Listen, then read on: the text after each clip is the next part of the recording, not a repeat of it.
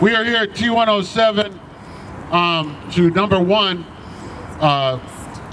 keep a long tradition of stewardship here at T107. This park is an incredibly important place, not only for its history and its history as the only place left on the river where the river still is, the old river still is.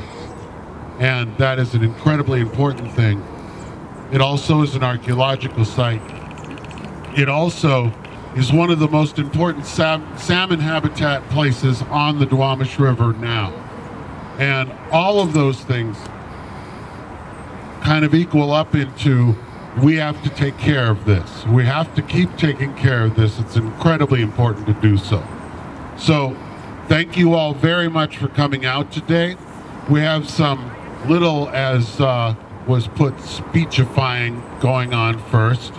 And then we're going to break you up into groups and put you out.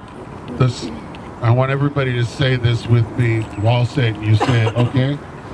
The sun's going to come out. The sun's going to come out. Okay, that's it. Positive attitude. I like that. Okay.